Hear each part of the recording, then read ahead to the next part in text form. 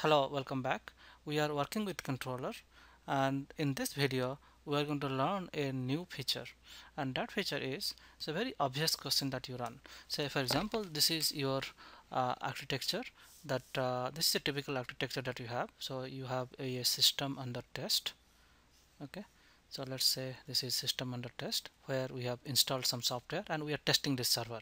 Okay, and also we have somewhere the load generation, and load generation consists of multiple things, like there would be a controller, and then there might have multiple load generators, and those load generators may be in your premise, or it might happen it might happen to sit on some Amazon AWS cloud. Okay, so this is how a load test happen.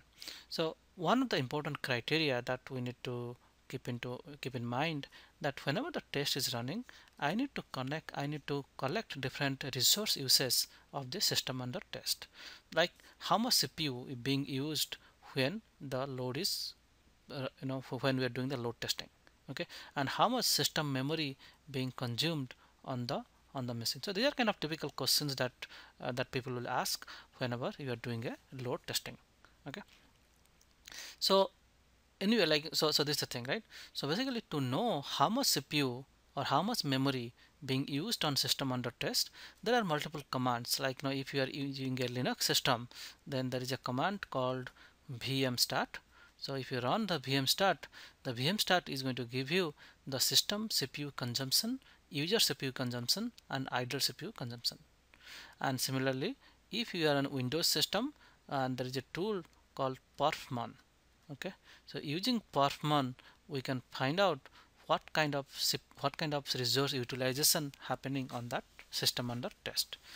So what you can do, load runner gives you an easier way to collect those statistics, right? To connect to these machines to the system under test and get the statistics through the native command line interface.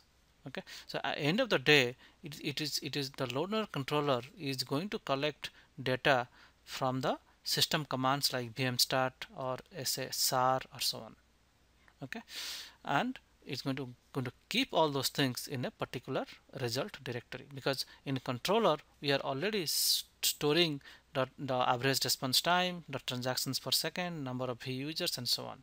And also in addition to that, we can store all these system parameters. Okay, so that is the idea. And how do you do that? You go to load runner controller, right, and then click on the system resource graph, and if you're Windows system, then you click on Windows resources, and it's going to come here, and then right click and then add a new measurement. So here I'm going to add my local host as the new measurement, local host, and then this is a Windows 2008. Okay, let's say do OK, and then when I do OK, I'm going to give like load runner can potentially see all these statistics. Sometimes it is not important to keep all those things, but what I generally keep track is the processor time.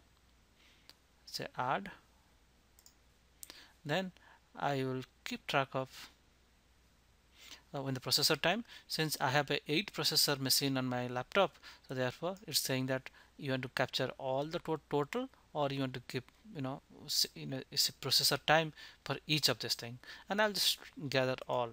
Okay, so okay, and then I also can count something called the pages per second. Okay, there is a page, just a minute, to know what kind of disk activities going on. To know what kind of disk activities going on, we can also choose average disk bytes, and basically you can choose multiple different statistics depending on what you are care about. All right, and similarly once you do it, do it OK, and notice that all these things being collected. Okay, so a lot of things are being collected. So this is how you can use the online monitor to monitor system under test. So the best practices here is is to to look for CPU, memory, and network. And also it's important to all to know what are the CPU and memory consumption of each of these load generators, because in any case we do not want to have more than 80% of CPU utilization happening on a load generator. And if that is the case is happening, then that means your load generator is bottlenecked, then the test may not be valid. Okay, so therefore ensure that you keep track of all these metrics so that you can later correlate, and we'll see in the result session, we'll see how to in analysis we'll see how we can correlate all this thing. Okay, so however, like in some cases what I do generally, I run the controller, and sometimes the controller is a little bit flaky, or also it may not have the right kind of access to all these machines.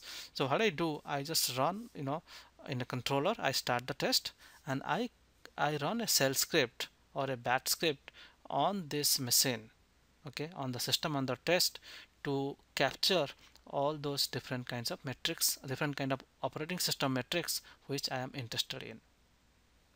Thank you.